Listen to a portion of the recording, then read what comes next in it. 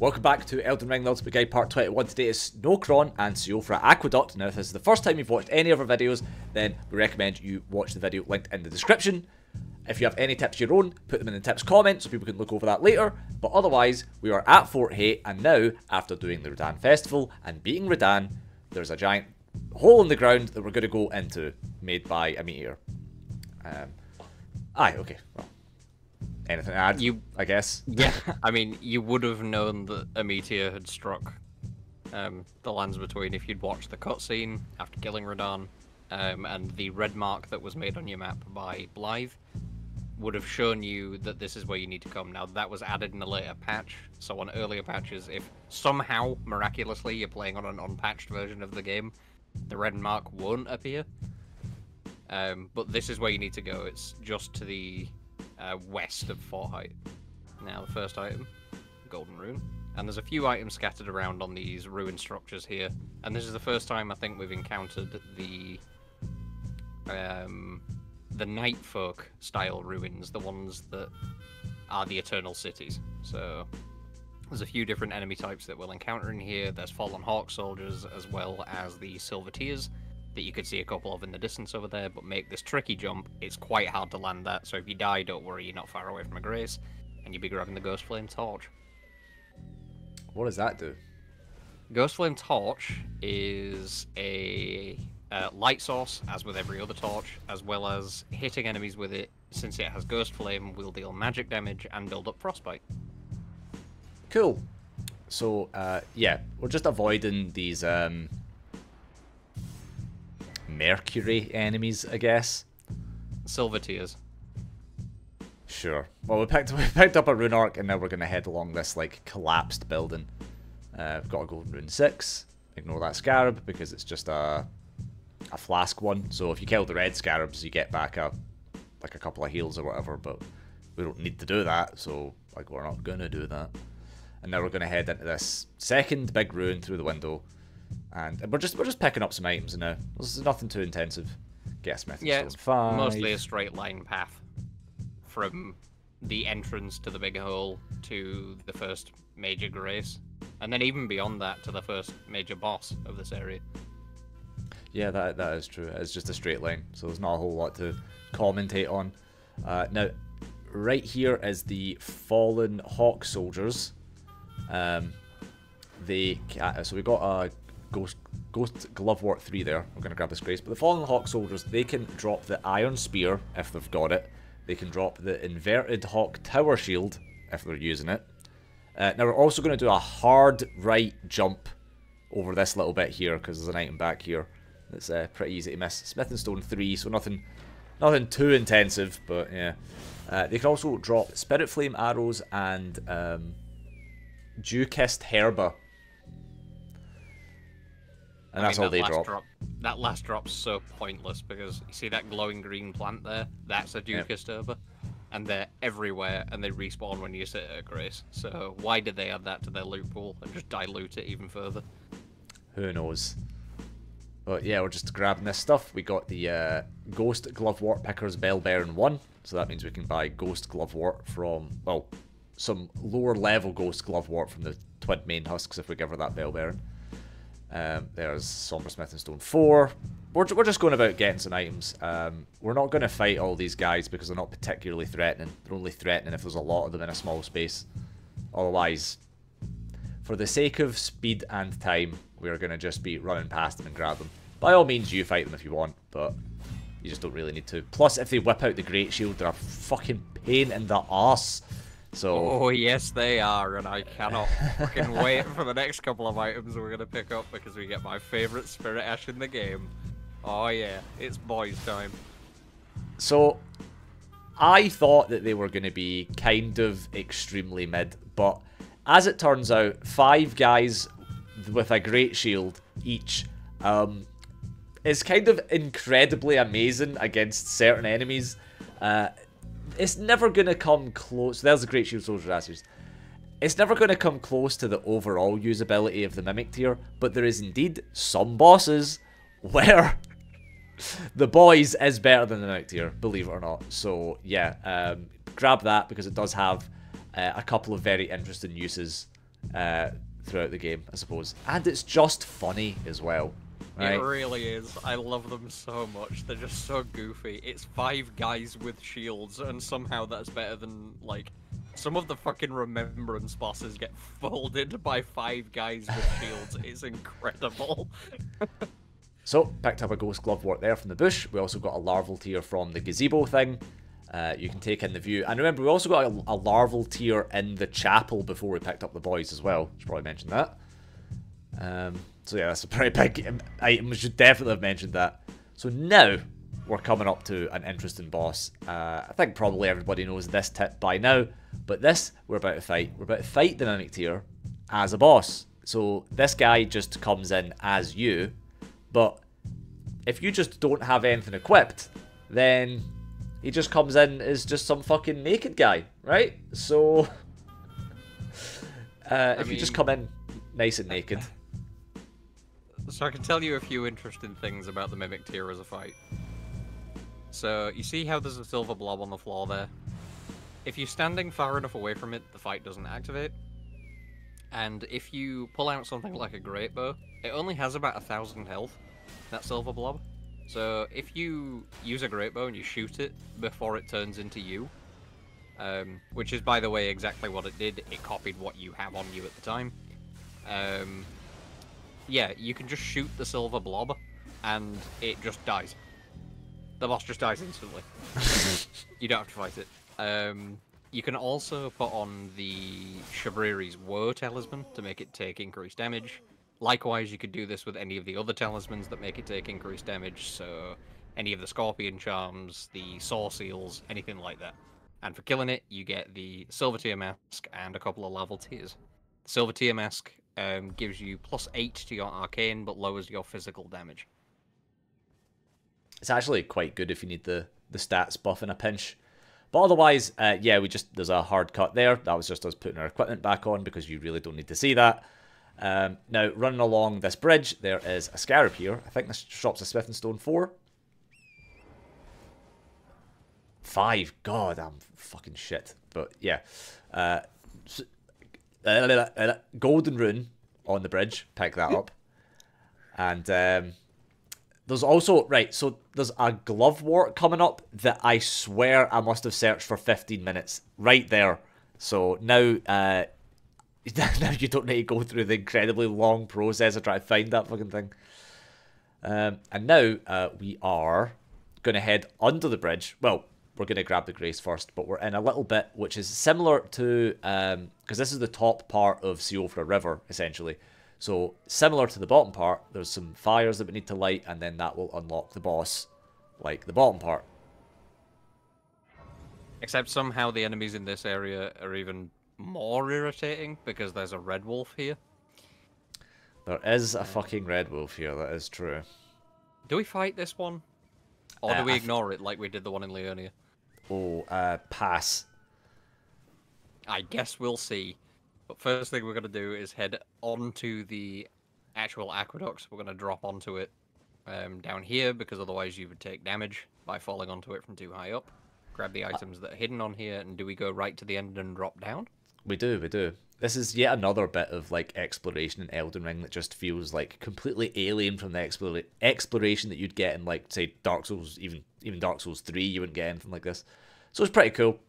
So we're going to carefully drop down onto this ruined platform segment, and then continue down to the bottom, where there's another couple items. I think there's like a bubble sorcery, so that's the Clarifying Horn Charm, and a Smith and Stone 2, and a Celestial Dew. Nope, I was just making stuff up, apparently. Now, where we are is we're slightly above the level of Siofra that had the Dragonkin Soldier in it.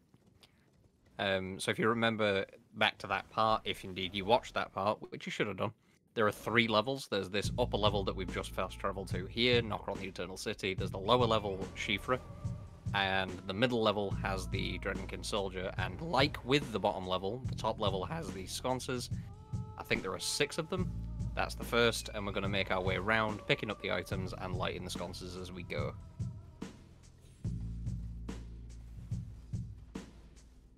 So this is the bit with the red wolf, and these enemies are definitely probably top 10 most irritating enemies in this fucking game. If you can avoid fighting this thing, I recommend doing so. Probably just avoid picking up the items in this area. What, 2 beast blood, and I suppose the smithing stone 4 is pretty relevant. But otherwise, yeah, I'm just not for fighting like 10 wolves. Look, if it helps, I'm not putting myself through that. I don't blame you. They do suck to fight, but if it helps, as you can see, it can come behind the tree, and its pathing, like its patrolling AI, will take it behind the tree from time to time. So if you do want that smithing stone 4, you can just wait for it to fuck off behind the tree and then go pick it up. True.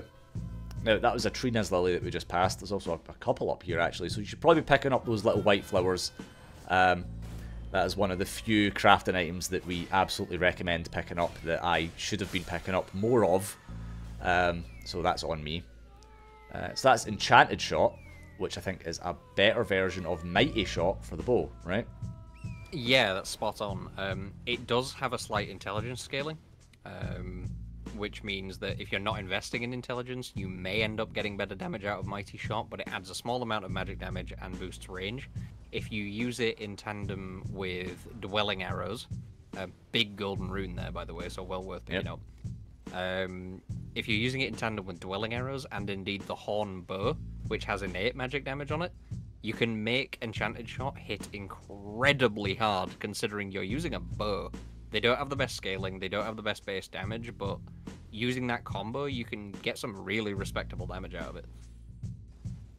So that's cool. Now, heading across that stone platform, I suppose you could say it is, be wary of the little jump that you have to do on Torrent. Be very, very wary, because I've twice killed myself to that fucking thing. One when I first played the game, and then the other time when I was doing the guide part of like trying to map all this shit out. So just be careful of that stone platform and where your footing is with Torrent. Now, we also got a stone infant head, I think that's what that was. The ancestral infant's head, yeah. You saw the attack where the ancestor spirit can do it, and so can the larger singing ancestral followers, the ones that you can see emitting the blue aura there. Speaking of which, we're going to kill this to get a unique headpiece, Shining Horn headband. Yep. But it has an attack where it sprays with the head. It was about to do it there. You have the ability to do that now. It does not do a lot of damage, but it does leave these little persistent pools of magic damage on the floor, which does scale with intelligence. So if you are an intelligence build, you don't have a lot of FP left, you can squeeze out a little bit of extra damage from whatever remaining FP you have. So these ancestral followers have a number of drops. So we're just picking up, so there's a few consumable items here. And to make a point, that Shining Horn headband wasn't a random drop. That one drops it every time, specifically. So the Ancestral Followers can drop the Jawbone Axe, Fur Raiment, Fur Leggings, the Great Horn Hammer, Dwelling Arrows, the Great Horned Headband, Thin Beast Bones, and Budding Horn. And specifically, we got the Shining Horned Headband, not the Great Horned Headband. The Great Horned one is a random drop. Presumably from the ones that have Trina's Lily, pick that up, but presumably from the ones that have the 2 bigger horns rather than the glittery one that we got. So there's a couple of kukri there, and we're just grabbing the shite that's on the floor, I suppose. But now, instead of going up the stairs to the boss, we're going to go up and around, following this cliff edge up, because there's actually another bit of odd platforming that we have to do, and there's like an item way up top. I do love this about Elden Ring. Yeah, I was going to say the exact same thing. It's nice that you have the ability to go to these places, and they usually stash something worth finding in places like this. Like there, we got the mottled necklace. Was that the +1 version, or was that the base version? Regardless, the mottled necklace boosts all of your resistances, so poison, rot, bleed, frostbite, madness, sleep. It boosts all of them by a small amount. As with the Pearl Drake Talisman for your magical defenses, so fire, magic, lightning, and holy, that boosts all of your resistances, but by less than each of the individual talismans would. So we put on the Sacred Scorpion Charm over the Radagon Sword Seal. That way, because the Sacred Scorpion Charm makes you take more damage, so we don't want to use it in conjunction with the Radagon Sword Seal that also makes you take more damage. The Sacred Scorpion Charm increases our holy damage, and we've also put Sacred Blade on our sword because we're about to do another big deer enemy. We also just picked up a little gold packet, a golden rune packet there. But yeah, back to the deer enemy again. So just the same thing as last time. This one has, I think, a slightly expanded moveset. But otherwise, we're just going to be hitting this thing with Sacred Blades until it dies. Nice and easy. Yeah, anything that's weak to holy damage, Sacred Blade's gonna melt. So that's Cemetery Shades, Deathbirds, and indeed the Ancestor Spirits. Now, you quite rightly said this one has an expanded moveset. What that means is, unlike the first one, this one has the ability to do a large area of effect heal that will damage you if you're too close to it. I don't know if it manages to get it off. I think it will. So you will get to see what that looks like. And it has this teleport here that will send it to one of the blue spirits you can see wandering around. There's little animal spirits. Whenever it teleports to one of them, it consumes it and gains a move based on the animal it consumed. So if it consumes a goat, it can roll at you. If it consumes a boar, it can charge. And if it consumes a spring hare, it can sort of bounce around. It's hard to tell which one it's absorbed, because oftentimes it teleports too far away for you to be able to see it. But you will... So I think it must have absorbed a boar there because it did a little head charge. But yeah, its move will depend on that. And you will see what I mean if it gets to pull any of these moves off. The thing is creative and cool as that is, sadly I think the boss just dies too easily to holy damage. However, as you saw there, its health regen attack regens an insane amount of health very, very quickly. So this is why Sacred Blade is quite as good as it is, because oh, there's its little jumpy attack that you mentioned, I think. No, that's not the one. Oh, is that if not it absorbs a spring, no, if it absorbs a spring hair, it will bounce on its hind legs towards you, and each bounce will do a little AoE of damage. Wow, hitting its head deals way more damage. Fucking hell. And got you a stance break. That's rare on this thing because it moves around so much. That was a nice, easy way to finish the fight off. We didn't really get to see any of its expanded moveset, which is a little upsetting. But as you can see, we got the Remembrance of the Regal Ancestor. That can give you access to a talisman that restores FP on kill, as well as a Great Axe that has an area of effect debuff as its Ash of War. Both pretty good in their own right, but that is one of the remembrances that I would recommend either consuming for the runes, or if you were to duplicate it because you wanted both rewards for any reason, you would use one of the mausoleums without a bell because it's not a shard bearer. Yeah, Christ. So, yeah, I just hate that part of the game. But now we are heading to the next part. This is the Nokron part of this area. And I guess we're just heading across the kind of rooftops area, I suppose you could say. Yeah, the sort of rims around the edges of these windowed platforms here. The windows all being sealed up, so it's sort of hard to tell that they are indeed windows. As you saw, one of the silver tier enemies just threw itself into the void. That happens pretty consistently if you're on that edge platform when that thing transforms. So these silver tiers can turn into other things. That's effectively what the transforming enemies that drop a larval tier have done. They have gone from one thing to another and then drop larval tiers. But since it's just a humanoid and it has the same base moveset as any other NPC fight, so any invader, you can just ground slam it to death. It's susceptible to bleed. But yeah, the first one of those that transforms flings itself into the void. It's really funny. I just want to also mention that jump onto the little domed part and then over to the larval tier enemy, that jump is way more awkward than it looks. So just be prepared for... Do a bigger jump than you feel is necessary, because I have died to that jump so many times. So coming into this part, we get the Black Wet Blade, which is very relevant. Occult, Bleed, and I think Poison Infusion are all tied to that. So we definitely want that to be able to put Bleed on any weapon that is relevant to put bleed on. So now you can put bleed on weapons that don't have bleed. So that's pretty cool. And or you can actually put more bleed on weapons that already have bleed sometimes as well. So, Mimic Tier Ashes. This is why we immediately come here. Because now the game is shockingly easy. And if it was already easy, prepare to get a lot more fucking easy. Because the Mimic Tier is by far the best Ash, Spirit Ash in the game. Yeah, so it's the best for a number of reasons as well. It's versatile because it has your build. So whatever build you are using, it gets a copy of it. So if you're dealing bleed, you're now dealing twice the bleed. If you're dealing frostbite, you're now dealing twice the frostbite, etc, etc. It's versatile, it's strong, it's tanky. If nothing else, it serves as a great meat shield, a good distraction. It's just...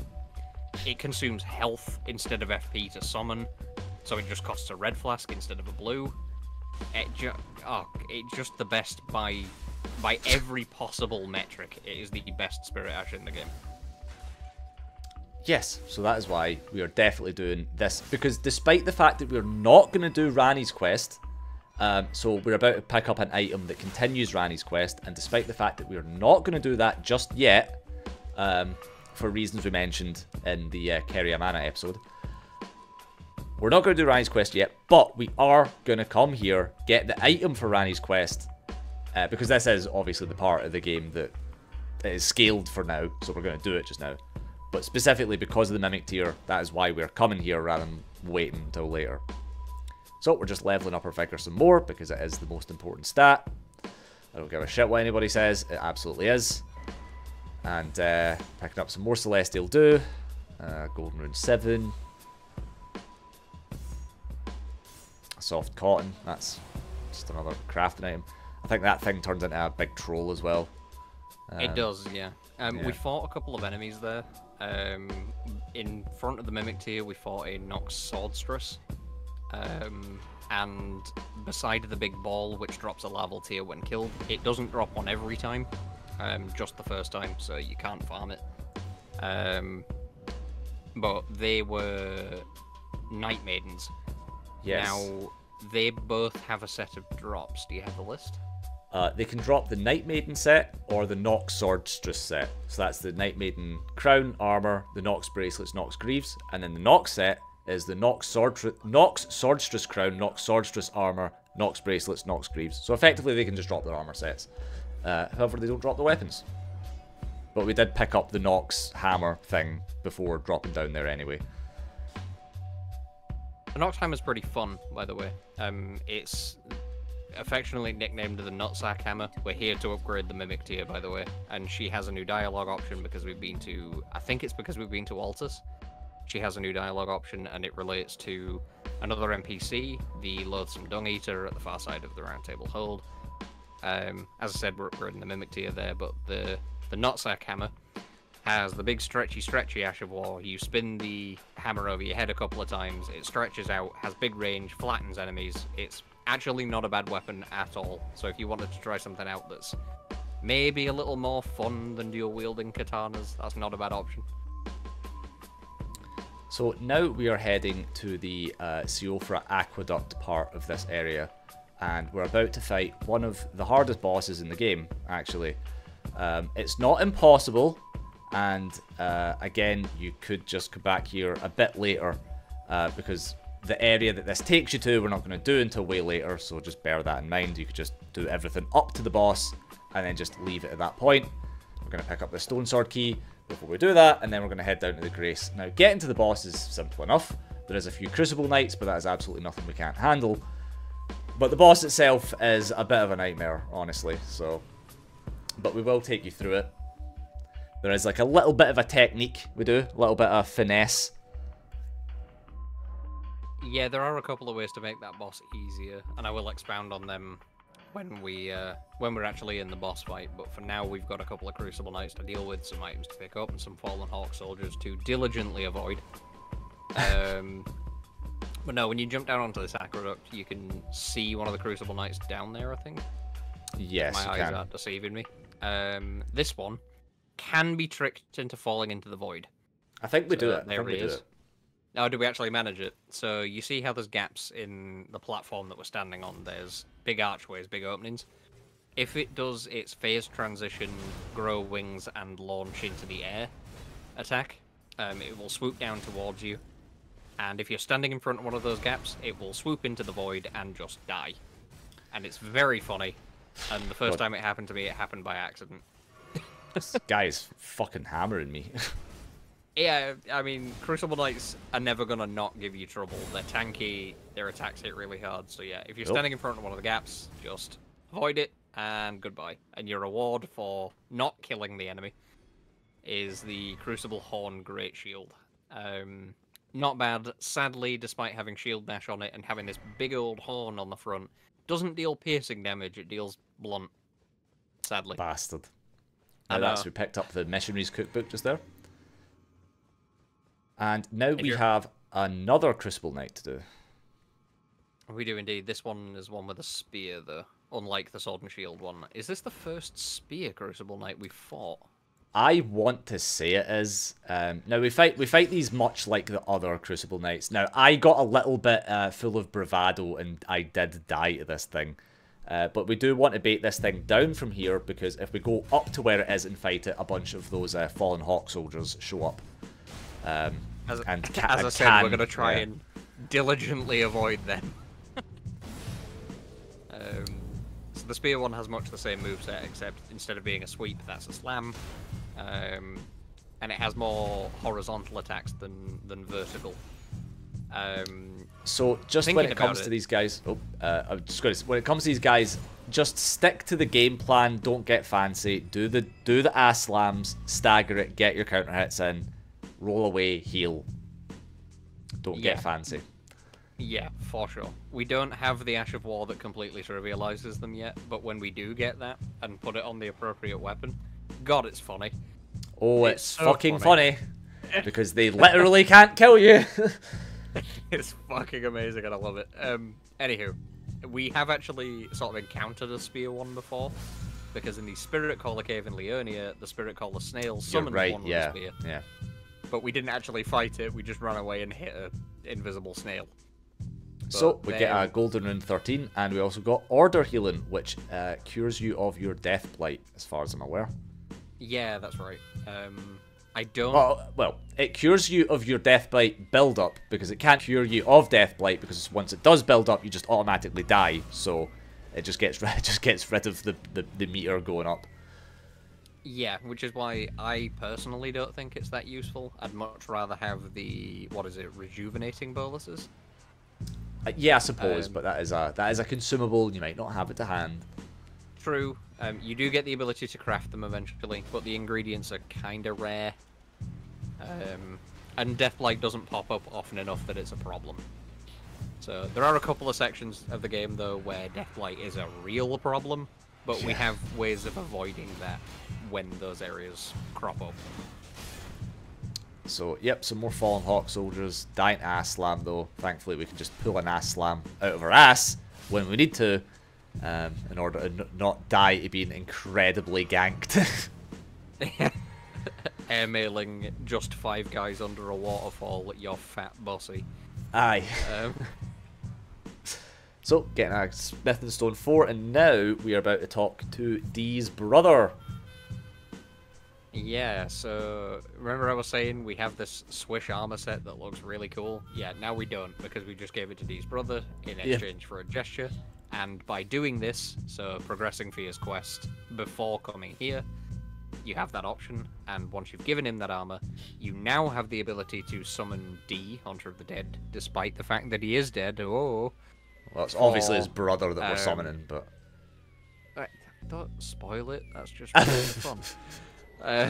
So, what we done here was die immediately, and there is a reason for doing that, actually, now that I think about it.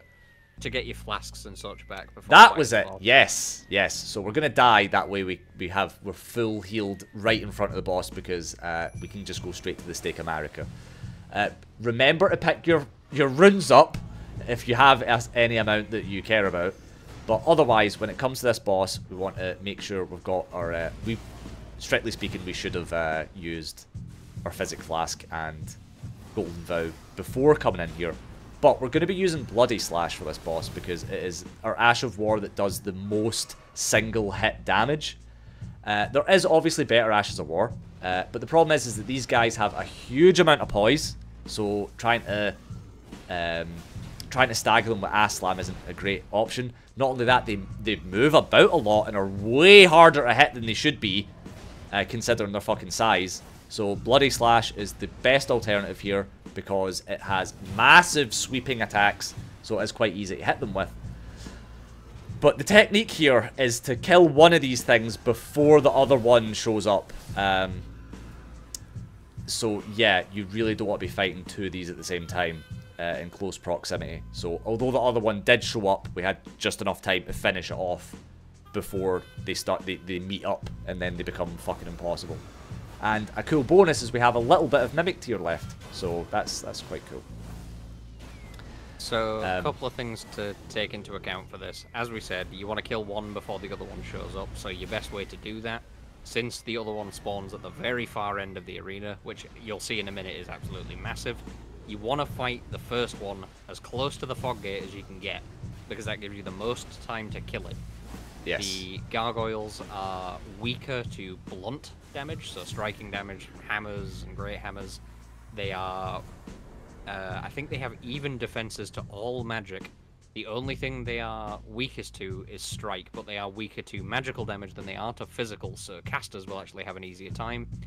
You can, in fact, kind of cheese them. There are rocks you can jump up on the waterfall back there. Not in this corner, but in the opposite corner. Where they can't really hit you, but it's not very consistent, so using the method we've shown is probably your best bet. Jumping in that coffin will take you to the top of the waterfall to a new area, Deep Root Depths, where we're basically grabbing the grace and then fucking off. Now, what I would suggest is if you're struggling against that boss, really the best alternative would be just get to the boss and then do it before we do Deep Root Depths, because you'll be more than properly equipped at that point. But otherwise, that's pretty much it for Nokron and Siofra Aquaduct. And okay, there we go, that's Nokron and Siofra done. Join us in part 22, where we're going to be doing Altus Plateau. Now, other than liking and subscribing, you can follow us on Twitter. You can also follow us on Twitch, where we will be streaming once the DLC's out. And if you're feeling especially generous, you can sling us some cash on Patreon if you're so inclined. But the best thing you can do is just comment anything. Just comment anything. Go on. Anything. 2 seconds. Go on. Anyway, catch you in the next part.